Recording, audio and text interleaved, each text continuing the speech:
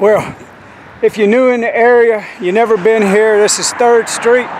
This is a hill that will take and either break or make you.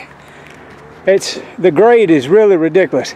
I wasn't on where the cars drive. I was up here on this one. And once you get past that break right there, it's almost like straight down. It's really fast grade.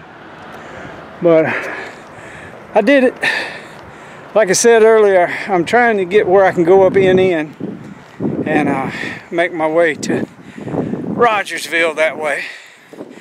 I could go past Green Bridge, but there's some big old hills that way too.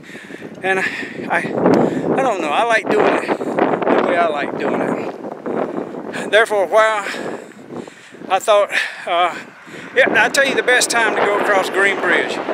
And that is in the hot, hot summer when it's 100 degrees. If you go that way from Rogersville, coming to Ozark, there's a lot of shade. I said I was going to do it last year a few times. I think because it's downhill, you ain't got to worry too hard about them big hills. But I think I might have did it once or twice last year. It really didn't even get hot in my book. I'm from Mississippi, and hot to us is like 115 with a heat index of 120. And we played out in it. Slept in a house with a window fan. Grew up that way. First air conditioner I ever seen in a house. It blew me away. I must have been about 5 years old. And we walked up in that house, and all of a sudden I realized, it's mighty cold up in here. And that's when they introduced me to air conditioner.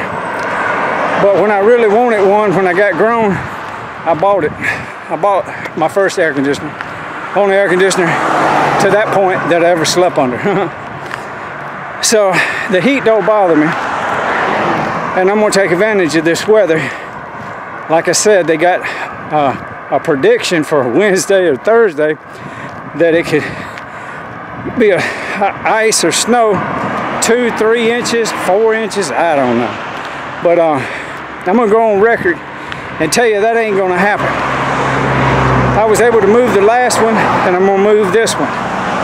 And people go, well, what are you talking about, buddy? You can move the weather? Yeah, we all can do it. It's not just me.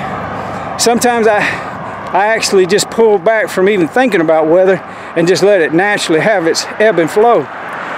But I'll just show you on this next coming snow.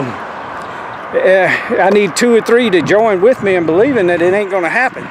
And I don't want you to be working at KY3 because you contaminate it with their meteorologist. You gotta believe in the metaphysical reality of our power of our thoughts. We can move that snow out of here, no problem. All right, I'm gonna cut this off. I've got my mind to go all the way to the red light and turn around. I'm walking.